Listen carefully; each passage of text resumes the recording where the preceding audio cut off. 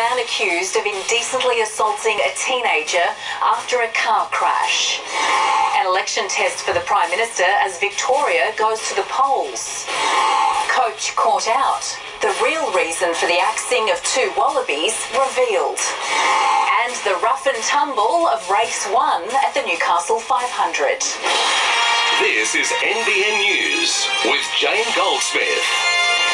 Good evening. It began as a good deed, but police say it turned sinister when a father allegedly preyed on a teenager who had just crashed her car. The man helped the 19-year-old at a Sydney petrol station before he's accused of following and molesting her. He appears to be a good Samaritan, offering his help to a teenager in need. A chance encounter on Thursday night at the BP in Bankstown after the 19-year-old pulled in with a busted radiator. It was very obvious that she was asking for help. Keenan Bassage played the role of mechanic, collecting tools and inspecting the damage. He and the woman chat casually and even share a hug when the problem is fixed. But it's when she goes to leave, the 36-year-old allegedly drops the act and propositions her for sex. It seems to have been something that he has just taken the opportunity at the time. The 19-year-old remains calm, rejecting his alleged advances and driving away. He takes off straight after. The P-plater made it just 2 kilometres to Milpera Road at Revesby before her Mazda broke down again, close behind the man in the ute, who this time allegedly took it a step further by touching her breast. Described that behaviour as predatory. Police took one look at the BP security cameras and identified Bassage through his number plates. Turns out he only lives around the corner with his wife and child. He's regular. He's a nice man. He's gentle. I've never seen anything wrong from him. It took less than 24 hours for officers to come knocking at his DeWitt Street apartment. Today, Bassage lost his bid for bail, throwing his hands in the air and yelling, "I am innocent." His fate now up to the court to decide. Tiffany Genders, NBN News. The Prime Minister is facing a major test tonight as the vote count gets underway in Labor-held Victoria. Scott Morrison barely campaigned for the coalition, but will be closely watching the state election result, which could be a strong indicator of how next year's federal vote plays out. The Prime Minister playing Santa Claus in Sydney, while in Victoria he had no presents. While the federal Labor leader snacked on a sausage, I learned from the last election. From the front. and the Treasurer shared his sweets, Anyone else? Scott Morrison stayed away, some say with good reason. This election's been fought on state issues, but there has been the shadow of National Liberal Party disunity and division. When Malcolm Turnbull was ousted, the coalition took a hit in Victoria. Scott Morrison has barely been there during the state campaign. He is the Prime Minister of Australia. He gets across every state. I was with him in Victoria only a couple of weeks ago. Today, Bill Shorten cast a vote for the future of his state. The PM can't vote in Victoria, but the future of his government could be hinted in the result. Meantime, the future of a Liberal senator is looking uncertain. The party has released its Senate ticket for New South Wales, and Jim Molan appears to be in an unwinnable position. The former Major General only became a senator in February after the Nationals' Fiona Nash left over citizenship issues. But Senator Molan has been listed third on the ticket, which means he's unlikely to remain after the federal election. Fiona Willan, NBN News. The wind was down and the crowd was up for day 2 of the Newcastle 500. The first serious day of racing saw a grandstand finish after supporters turned out early to secure the best vantage points. Stephen Mount reports. After a quieter opening practice day, motorsport fans turned out en masse for day 2 of the Newcastle 500. On the track, it was all down to business as drivers fought it out for pole position ahead of tomorrow's big race. Off the track, a perfect November day made for a true carnival atmosphere. Build it and they will come. By the time gates open, queues stretch back to the Queen's Wharf Hotel. Once trackside, supporters set out to secure their piece of real estate. No balcony too small. At Newcastle Beach, a touch of the Gold Coast. The best seats in the house reserved for East End residents and guests. It's fantastic. I've got all my guys from work. It's a good opportunity to just share this great experience, and what a great thing for Newcastle. Similar sentiments for business owners too. After a slower start yesterday, customers packed into the grain store to give their feet some relief and, of course, rehydrate. Today's a bit of a carbon copy, I think, of maybe even a little bit busier than the Saturday last year. So, yeah, couldn't be going better. And there's still a day to go. Stephen Mount, NBN News. There's a changed dynamic outside the track this year, with businesses reporting a better flow of foot traffic and events for car lovers young and old right across the city. Outside the precinct, spirits were up.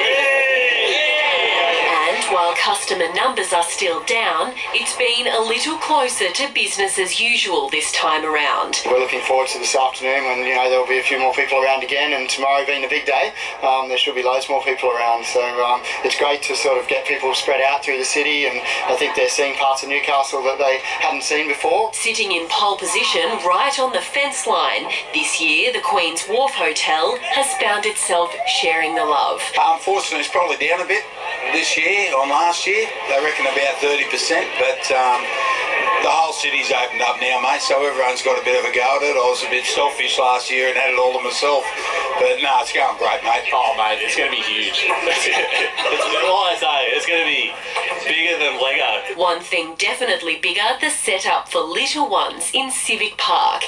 Face paint and bouncy slides proving a popular alternative. Watch some of the cars and then, do much the same on repeat, and then, head out for dinner tonight. And at number 1 Sports Ground, the stage is set for tonight's Supercars concert, headlined by Simple Minds and Birds of Tokyo. Lauren Kemp, NBN News. Making a bigger noise than any concert or supercar ever could today, the Hornet fighter jet, which flew over the circuit just after 3 p.m. The spectacular low-level flyover as part of the event took place at close to 1,000 kilometres an hour. The Hornet made its way over King Edward Park before returning to RAF Base Williamtown, presumably in time for the pilot to watch the start of the race. And we'll have the thrilling finish from today's first race later in sport.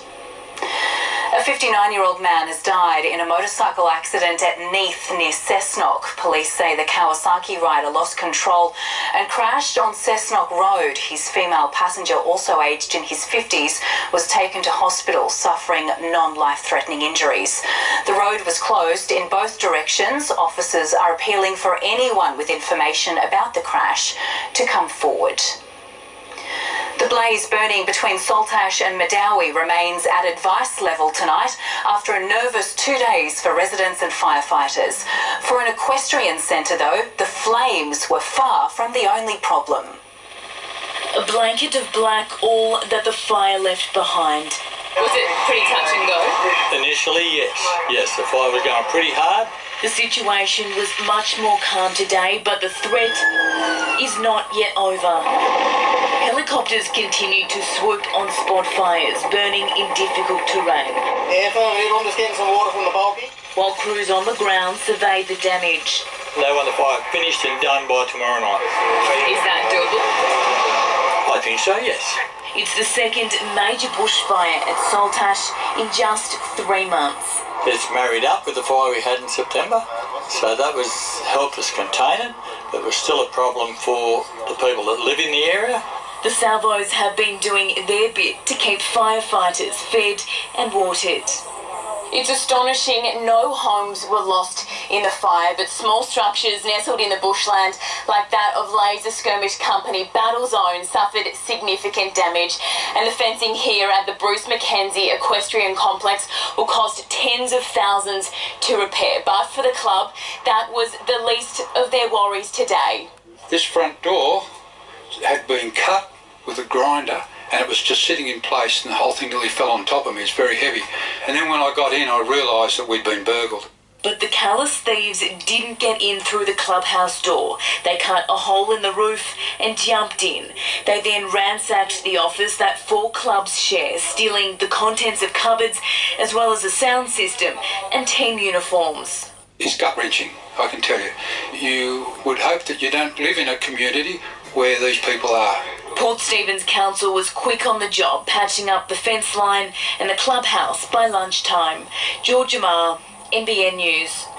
Meanwhile, a late-night bushfire kept firefighters busy in Sydney. The 2-hectare blaze broke out near Mount Druitt at around 11 p.m. Strong winds fanned the flames. The cause at this stage is unknown.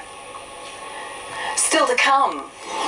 Black Friday shooting. A gunman opens fire at a US shopping centre.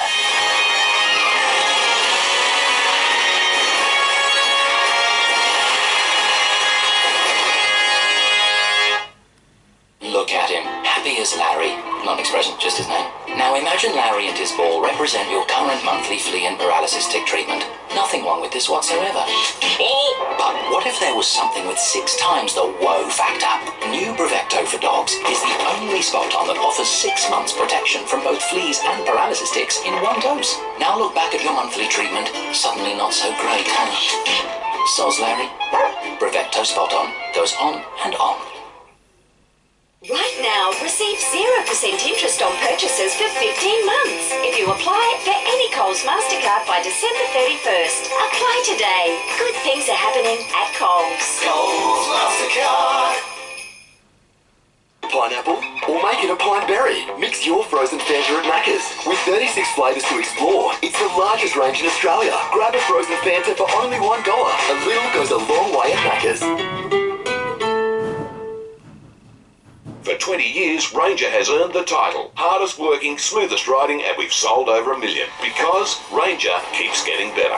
More ground clearance, more towing, more load carrying, tighter turning circle, smoother transmissions, more storage. And it doesn't stop there. We now introduce the Ranger, 20 years in the making. The all-new Ranger XP 1000 Heavy Duty. With over 100 owner-inspired innovations, it's more rugged, more refined, and more Ranger. Polaris, hardest working, smoothest riding. Special K now has vitamin D, iron and protein. Special K has nutrients women need. Stay strong. The Bingley Black Friday sale is now on. With huge deals like these. 4 days of huge deals. The Black Thursday, Friday, Saturday and Sunday sale is now on. Only at Bingley. It's Black Friday sale time at your local Better. Hurry in and save up to 25% off TVs, as well as up to 50% off small appliances. Many more deals in store and online. Sale on now, ends Monday. Go local, that's better. That's better. Hipsters. Jackpot. You're even smarter with your money now. Handcrafted those? Handcrafted. So take out APIA home insurance plus car insurance, and you'll get 10% off both. It's time to switch to APIA.